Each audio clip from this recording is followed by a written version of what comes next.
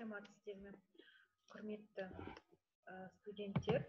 Біз бүгін қазандық қондырғылар мен бугенераторлары пәнінен 6 және 7 дәрістерін өтеміз.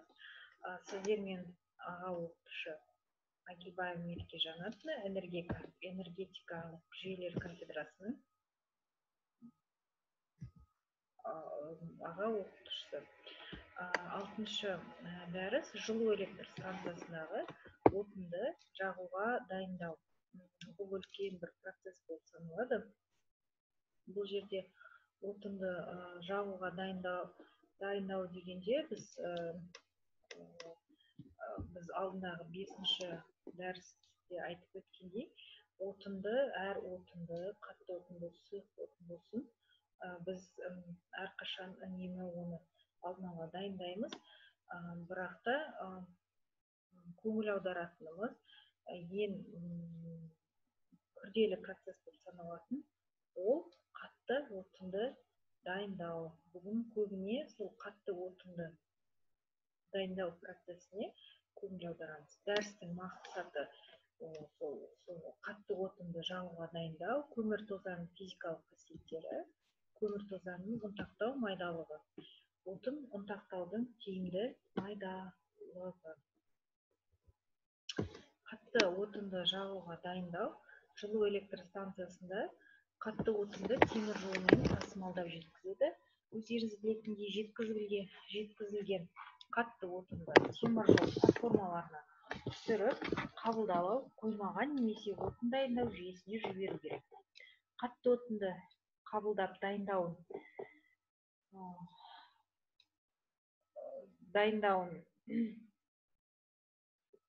жүйесіне жіберу керек. Қатты отынды қабылдап дайындауының оның көрсеткіштеріне байланысты болады. Ол көрсеткіштері әрине ылғалдылығы. Бұны ылғалдылығын біз W, Ж әрпімен белгілейміз. Бұл отынның кесектерінің өлшемдері және тағы басқалары. Қатты отын жағатын жылу электр станциясында отын шаруашылығы болады. Әр қатты отын жағатын жылу электр станциясында өзінің бөлек бір отын шаруашылығы болады. Бұл отын шаруашылығына кіретін жабдықтар ол отынды түсіріп қабылдау қондырғылары, көмір қоймасы, сатқыш, отынды 15-25 мм-ге дейін уатуға арналған қондырғы, отынды көмір бункеріне дейін тасымалдауға арналған транспортерлар, отынды ұнтақтап тозаң түрінде бугенераторның ошағында жағуға ауамен үрлеу қондырғылар. Кезінде ылғалды отын мұз болып қатып қалады. Сондықтан тиелген темір жол платформаларының ең бірінші жылытқыш бөлмеде жылытып кептірген соң көмір түсіру бөліміне жіберіледі. Жылу электр станциясында қатты отынды қабылдап дайындау тәсілінің технологиясының сұлбасы келесі суретте берілген. Бұл жерде қатты отынды қабылдап дайындау тәсілінің сұлбасы берілген. Бұл жерде бізде отын қоймасы, ленталық транспортер, бункерлер, вагон қаққыш және ұсатқыш, отын бункері, отын диірмені, ыстық ауамен үрленген отын тозаңы, ошақ жанарғысы, сырттан алынған ауа.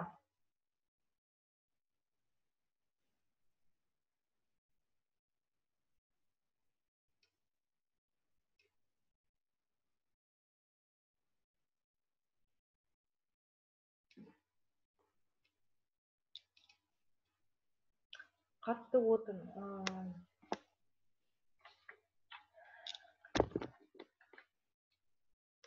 жылу электр станциясындағы қатты отынды қабылдап дайындау тәсілінің сұлбасында біз 1,5 метр биіктіктен электр торға құлайды.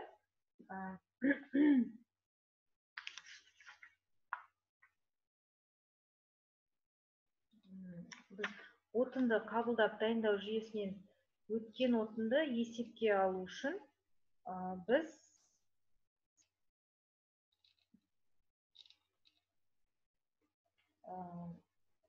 біз конвейерлардың таразысын қолданамыз. Мына жерде бір сатылы сатқыш қондырғылар және қозғалатын электр торларының суреті берілген.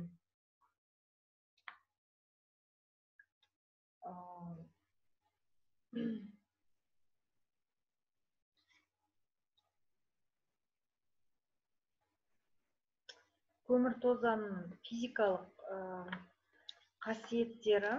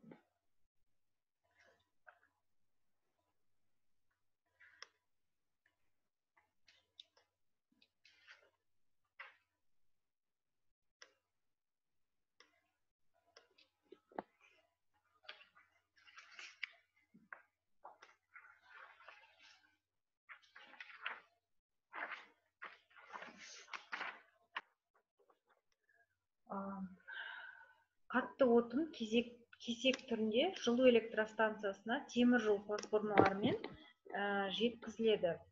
Теміржол платформасына қатты отын вагон аударғышпен қабылдау, вагон аударғыш дегеніміз мына жерде берілген, қабылдау бункеріне түсіріледі. Қабылдау бункеріне түсірілгеннен кейін ол бункерлерден көмір ленталық транспортерлер мен отын қоймасына жеткізіледі. Транспортерлер отын қоймасына немесе сақтағыштарға келіп жетеді. Сақтағыштарға жетеді. Сатқыштар алдында көмір, металл ұстағыш магниті сепаратордан өтеді де металдан жасалған электорға жіберіледі. Электор арқылы отынның ірі кесектері металдан жасалған электорға жіберіледі. Электор арқылы отынның ірі кесектері сатқышқа жіберіліп, ал ұсақ кесектері ленталық транспортермен көмір бункеріне жеткізіледі. Көмір бункері дегеніміз мына жерде орналасқан. Электор дегеніміз ол жаңағы мына жерде болады. Электор дегеніміз мына жерде орналасқан. Электор ол жаңа көмірімізді, біздің отынымызды сақтайтын құрылғының бір түрі болады. Электорлардың екі түрі болады: қозғалмайтын және қозғалатын. Қозғалмайтын мынаны айтамыз.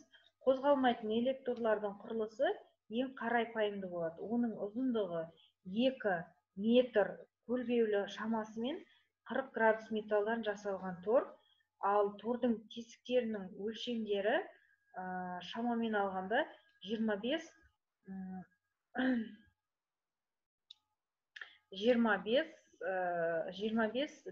миллиметр болады. Отын кесіктері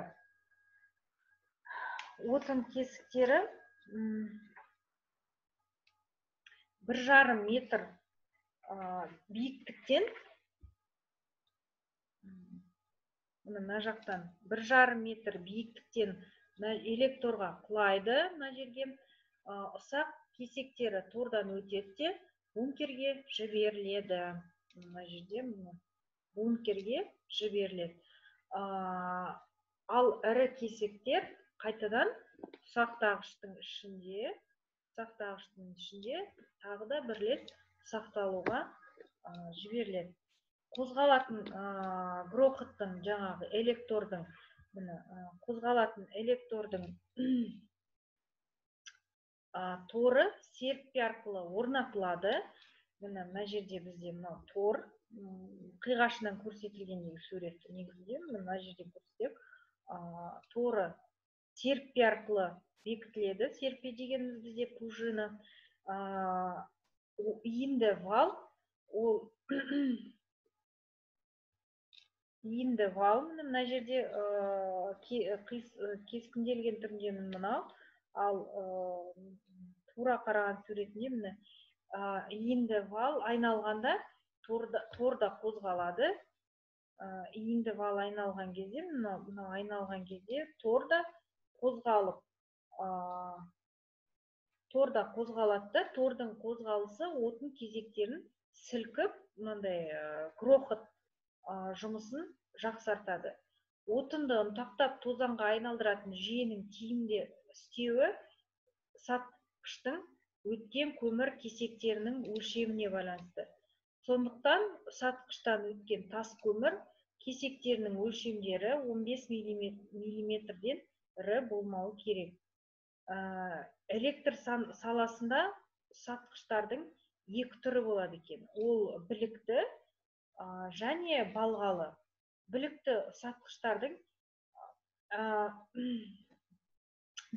сатқыштардың да түрлері болады екен. Оның біреуі білігі тісті және білігі тегіс.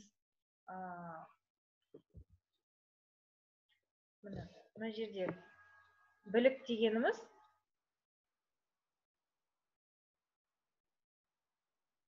мыналар біліктері, оның білігі тегіс болады және білігінде мынандай тістермен болады екен. Жылу электростанциясында көбінесе білігі тісті сатқыштарды пайдаланады екен. Өйткені көмірлер отын ірі болғандықтан негізі тістегіштері бар біліктер қолданыста көп болады екен. Мына жерде білікті ұсатқыштың сіздерге суреті көрсетілген. Білікке тістер кіргізіледі. Олар бұның жұмыс істеу принципін қысқаша айтатын болса, олар отын кесектерін алып, уатуға ыңғайлық жасайды. Біліктердің біреуі тұрақты айналма тіректерде орнатылған, ал екіншісі қозғалатын айналма тіректерде айналады. Қозғалатын айналма тіректердің серпімен қысып орнатылады. Егер екі дестенің арасына металл әлде басқа қатты заттар түссе, қозғалатын биік білік жаңағы оны, мынау қозғалып тұратын білік, мынау ортасындағы білік қозғалып тұрады, мынау сыртындағысы қозғалмайды. Жаңағы үлкен металл бір сондай заттар түсетін болса, жаңа ол жылжиды да, ол үлкен затты өткізіп жібереді, қайта орнына тұрады екен. Сонымен қозғалатын білік сатқышты сынудан сақтап тұрады екен. Білікті сатқыштардың еселік коэффициенті 4-тен 5 араларында, отын сақтауға кететін электроэнергия мөлшері 0,15 пен 0,4 киловатт сағатына, ал өнімділігі 300 тонна сағатына дейін жетеді екен. Сонда ол 300 тонна отынды сақтап шығады екен бір сағатта.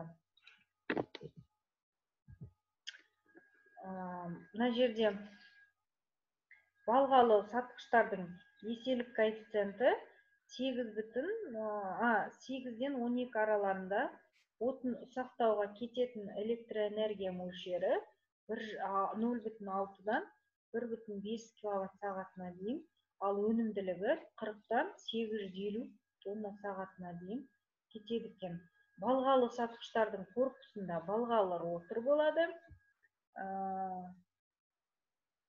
Мынау бізде корпус болып саналады. Мынау ішіндегісі балғалы ротор, мына ортасында кескінде көрсеткенде былайынан болады.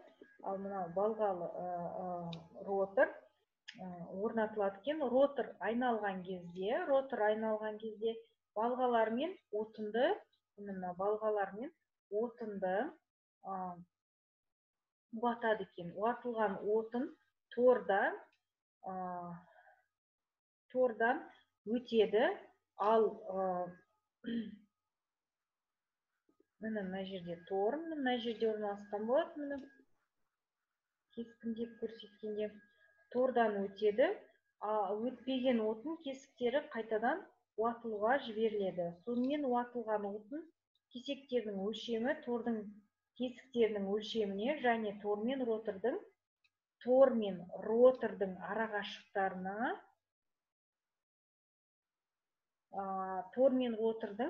арақашықтығына байланысты болады екен. Мына жердегі арақашықтыққа байланысты болады. Балғалы сатқыштардың еселік коэффициентін айтып өттік. Отынды қабылдап дайындау жүйесіне өткен отынды есепке алу үшін жаңағы біздің конвейерлі таразылар орнатылады екен. Ол таразылардың түрлері олардың көрсеткіштеріне байланысты әртүрлі болып бөлінеді. Енді көмірдің физикалық қасиеттеріне көшетін болса, бугенераторларының ошағында көмір тозаң түрінде жағылады. Сондықтан көмірді өте майдалап ұнтақ өлшемі 500 микрометрдан үлкен болу керек. Көмірдің түріне және көрсеткіштеріне байланысты оның тозаңның ұнтақтау майдалығы жағуға тиімді болғаны жақсы.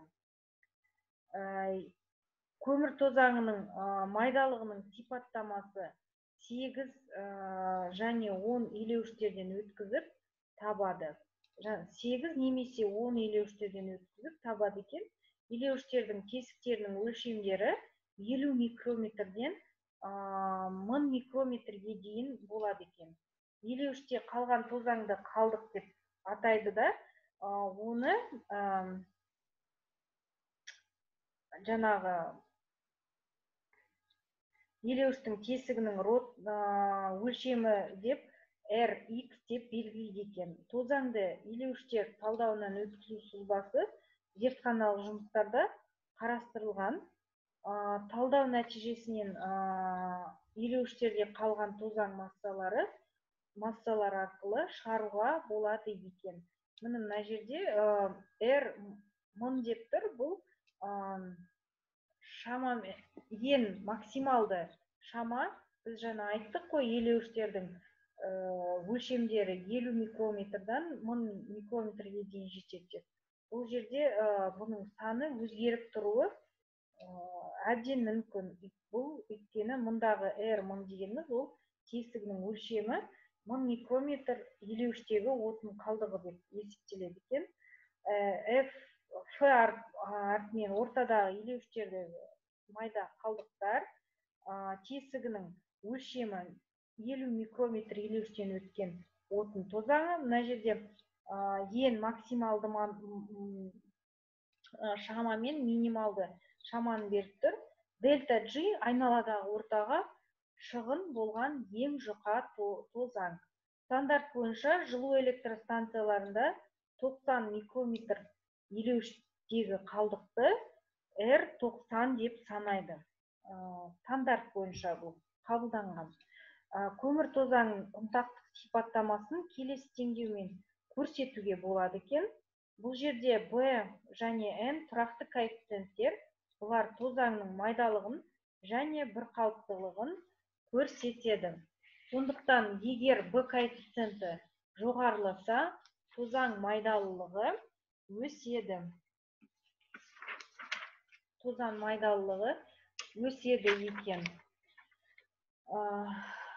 Ірі тозаңға B коэффициенті 4 көбейтілген 10-3 дәрежесі, ал майда тозаңға 40 көбейтілген 10-3 дәрежесіне келеді екен. Отындарды ұнтақталған кезде түріне байланысты электр қуаты шығыны болады. Осыған байланысты ұнтақтауға бейімділік коэффициенті де болады екен. Егер антрацитті үлгілі отынға алсақ, ұнтақтауға шығын болған электр энергиясы деп белгіленеді. Ал басқа отынға жай ғана ұнтақтауға жұмсалған электр энергиясы деп алады екенбіз. Бұл жерде отын ұнтақтауға жұмсалған электр энергия мөлшері дайын болған тозаң бетіне тікелей байланысты болады екен. Тікелей байланысты болады. Біз сонда ұнтақтауға жұмсалған электр энергиясын табу үшін отын ұнтақтауға керекті электр қуатымен көмір диірменнің өнімділігін бөліп, оны тартылған отынның осы жерден 1 метр квадрат бетіне жұмсалған меншікті электр энергиясын тауып алады екенбіз. Және де оны біз сатылған 1 килограмм отынның және оның ұнтақталған тозаңның беттерінің мөлшерінің айырмасынан табамыз. Отын тозаңның сапасы оның майдалығымен және бөлшектерінің фракциялық құрамына байланысты. Бұл көрсеткіштерді көмір тозаңның илеуіштерден өткізіп табады. Стандарт бойынша жылу электр станцияларында 90 микрометр илеуіш қалдығын санайды. Бугенераторларының режимдік картасына көрсеткіш R90-ға байланысты. Бұл жерде майдалығының, R90 майдалығының тиімді мөлшерін мына формуламен табуға болады екен. Бұл жерде тозаң майдалығының 4 қосылған жаңағы бізде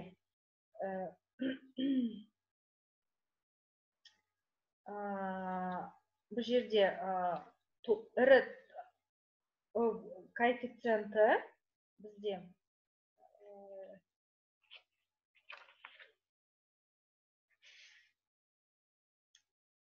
кететін электр мөлшері және де тозаң майдалығының полидисперсиялық коэффициентінің қосындысы мен отынның ұшпа заттарының шығуының қатынасына тең болады екен. Сұйық отынды және газды жағу сұлбалары біз бөлек қосымшаларда көріп талдайды екенбіз.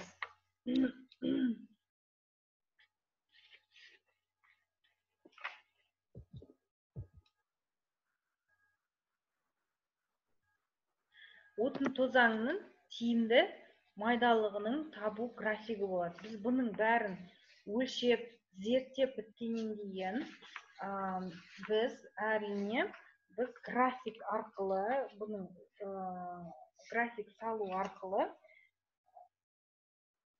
таба алады екенбіз. Келесі сіздерге арналған сұрақтар осыған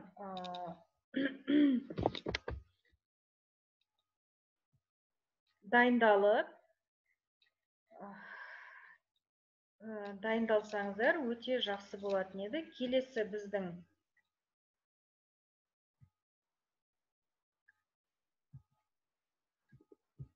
дәрісіміз ол көмір ұнтақтауға арналған диірмендер. Көмір ұнтақтауға арналған диірмендердің түрлері негізгі түрлері, олардың жұмыс істеуі: шарлы барабанды диірмен, балғалы диірмендер, орташа айналымды диірмендер туралы сөз қозғаймыз. Көмір ұнтақтауға арналған диірмендердің негізгі түрлері. Бұл жерде көмір ұнтақтауға арналған диірмен қатты отын ұнтақтау жүйесінің ең маңызды қондырғысы болып саналады. Көмір ұнтақтауға арналған диірмендер өзінің ұнтақтау тәсілімен, айналу жылдамдығымен бірнеше түрлерге бөлінеді. Көмір ұнтақтауға арналған диірмендердің түрлері мен олардың сипаттамасы келесі кестеде көрсетілген. Бұл жерде негізгі көмір ұнтақтауға арналған диірмендер соғып ұнтақтау тәсілімен, қысып, езу немесе икел тәсілімен жұмыс атқарады екен. Мына жерде диірменнің түрлері, біз оларды қалай белгілейміз? Оның белгілеу, қысқаша белгілеуі: ұнтақтау тәсілі келтірілген, соған байланысты оның айналу жылдамдығы мен жүрістік түрі болады. Сіздер мысалы қандай да бір қазандық қондырғы немесе де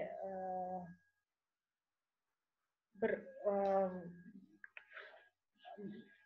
қазандық қондырғының диірменінің сипаттамасын көргілеріңіз келсе, осы көрсеткіштерге қарап, осындай кесте арқылы сіздер бұлардың бәрімен оқи алады екенсіздер. Шарлы барабанды диірмендер дегеніміз, ол барабанның диаметрі 2-4 метр аралығында, ал ұзындығы 3-10 метр аралығында болады екен. Барабанның 15-30%-ға дейін көлемнің ішіне болаттан жасалған диаметр 30-60 мм шарлар салынған. Барабан айналғанда шарлар көтеріледі, жоғарыға көтеріледі, көмірдің бетіне құлайды. Сол арқылы олар жаңағы біздің отынды ұнтақтайды екен. Шарлы барабандарды диірменнің құрылысы келесі суретте көрсетілген. Барабанның мықтылығы үшін ішкі жағы сауытты тақталармен жабылады екен. Ал барабанның сырт жағына киізден жылу жібермейтін оқшаулама төселеді де, оқшауламаның үсті металдан жасалған қалыңдығы 2 мм қалқанмен жабылады. Сауытты тақталардың әртүрлі пішіндері болады. Сатылы, толқынды, өкшелі, қалталы. Сауытты тақталар қалыңдығы 100 мм, тозуға шыдамды, марганец қосылған болаттан жасалады. Дыбыс жібермеу үшін барабанның ішкі қабырғасы мен сауытты тақталар арасында қалдығы 10-15 мм асбесттен төсеме жасалады. Шарлы барабанды диірменнің үнемді өнімділігі барабанның тиімді айналым жылдамдығында болады екен. Тақталардың пішініне байланысты екен. Бұл жерде кризистік айналма жылдамдығы шарлар барабанмен бірге айналады, көмір бетіне құлайды екен. Көмір бетін жаңағы барабанның диаметрін біз D әрпімен белгілейміз. Диірменнің барабаны тиімді жылдамдығымен айналған кезде ішіндегі шарлар жоғары көтеріліп, көмір бетіне құлайды. Көмір соққы арқылы ұнтақталады. Шарлар көмірмен араласқан кезде үйкеліс арқылы да көмірді ұнтақтайды екен. Көмір тозаңы ыстық ауамен араласып, диірменнен шығарылады, бугенераторларының жанарғыларына жіберіледі. Диірмен ішінен өтетін ыстық ауаның жылдамдығы 1-3 метр/секунд араларында болады екен. Диірменнің көмір ұнтақтау өнімділігі бұл жерде оның барабанның диаметрі мен ұзындығына байланысты. Бірақ барабанның диаметрінің өсуіне диірменнің электр двигателінің қуаты кедергі болады екен. Себебі диаметрдің өсуіне байланысты электр двигателінің қуаты 3 есе өседі. Егер шарлы барабан диірменмен өз өнімділігін жұмыс істесе, оның жұмысы тиімсіз болады. Себебі отын ұнтақтауға жіберілетін электр энергиясының меншікті шығыны өседі. Бұл дегеніміз электр энергиясы тең электр двигателінің қуатын жаңағы көмір ұнтақтау өнімділігінің не бөлу. Сондықтан шарлы барабанды диірмендер көмір тозаңынан жинайтын бункері бар отын ұнтақтау жүйелерінде орнатылады. Бұл жерде отын кіретін құбыр, айналма тірек, диірменнің барабаны, тозаң шығару құбыры, үлкен тісті дөңгелек, редуктор, электр қозғалтқышы бар екен. Мынау бізде шарлы барабанды диірменнің негізгі және кескінді көрінісі. Келесі бізде аксиалды балғалы диірмен көрініс. Балғалы диірмендер тез жүрісті диірмендер түріне кіреді. Олардың роторларының айналым жылдамдығы 600-ден 1000 айналым минутқа дейін жетеді екен. Балғалы диірмендер ауа жіберу әдісімен аксиалды немесе тангенциалды түрлеріне бөлінеді. Аксиалды балғалы диірменде ауа ротордың білігі бойымен жіберіледі, ал тангенциалды диірменде роторға перпендикуляр бағытта беріледі. Аксиалды балғалы диірменнің көрінісі алдарымызда тұр. Диірмен құрылысына кіретін ол бірінші корпус, қалыңдығы, корпустың қалыңдығы 10-15 мм болады. Корпус үш жағынан қалыңдығы 20-30 мм сауытты. Мына жерде, мынау бізде корпус. Осы корпустың қалыңдығы 20-30 мм сауытты плиталармен жабылған. Ротордың, мына жерде ротордың валы, оның дисклеріне балғалар, оның дисклеріне, мына жерде дисклеріне балғалар орнатылады. Мынау балғалар. Тангенциалды балғалы диірмендерде ыстық ауа диірменнің бір қабырғасы бойымен роторға перпендикуляр болады. Немесе ротор шеңберіне жанама бағытта жіберіледі. Кейде ыстық ауаның отын құбыр арқылы көмірмен бірге жібереді. Тангенциалды балғалы диірмендердің көлемдері кішірек және отын ұнтақтауға жіберілетін электр энергиясының меншікті шығыны аз болады. Бірақ балғалы диірмендердің кемшіліктері де бар. Олардың кейде көмірмен бітеліп қалуы және балғаларының тез істен шығуы. Балғалы диірмендердің тиімді жұмыс істеу үшін оларды ұшпа заттардың шығуы, ұнтақтың көлемі 28%-дан көп болу керек. Болатын тас және қоңыр көмірлерді ұнтақтауға қолданады. Балғалы диірмендер орнатылған көмір тозаңын дайындайтын жүйелер қарапайым, пайдалануға тиімді және қолайлы болады екен. Жаңа балғалы диірменге ыстық ауамен көмірді кіргізу сұлбасын қазір мен сіздерге көрсетемін. Мына жерде А суретінде тангенциалды балғалы диірмендерге ыстық ауа диірменнің бір қабырғасы бойымен роторға кіргізу, және де ротор шеңберіне жанама бағытта жіберілетін, ал кейде ыстық ауаны отын құбыр арқылы көмірмен бірге жібереді. Ол ыстық ауамен бірге көмір ыстық ауа кіреді, мына жерден көмір бірге түседі. Бұлардың әрбіреуінің, әрқайсының конструкциясы бірдей болғанмен, жұмыс істеу принциптары әртүрлі болғанмен, оның конструкциясы бірдей. Орташа айналымды диірмендер. Біз орташа айналымды диірмендерді тіке үрлеу отын ұнтақтау жүйелерінде пайдаланады екен.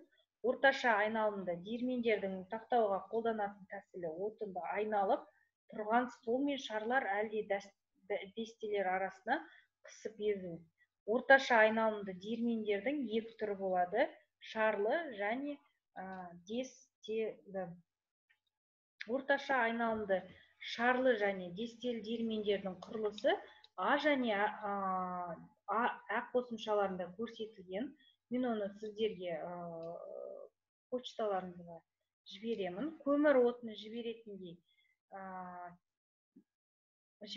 керней арқылы айналатын төменгі ұнтақтағы шығыршыққа түседі де, ұнтақтағы шарлар мен ұнтақталып ыстық ауамен сепараторлардан өтіп, отын құбыры арқылы бугенераторның жанарларына жіберіледі. Орташа айналымды диірмендер білікті диірмен құрылысы келесі суретте көрсетілген. Көмір ұнтақтағыш столға түскен соң дестемелер езіліп ұнтақталады, ыстық ауамен айналма сепараторлар арқылы тозаң құбырлары мен бугенераторның жанарғыларына беріледі.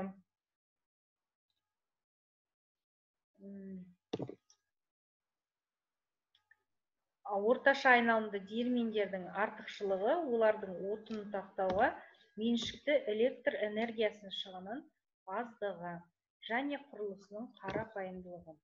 Сіздерге арналған сұрақтар. Бүгін сұрақ бізде аз. Ол балғалы диірмендер, шарлы барабанды диірмен дегеніміз не, көмір ұнтақтауға арналған диірмендер, тозаң сепараторы деген не, балғалы диірменге ыстық ауа мен көмірді кіргізу сұлбасы. Келесі дәрістерде кездескенше сау болыңыздар. Назарларыңызға рахмет.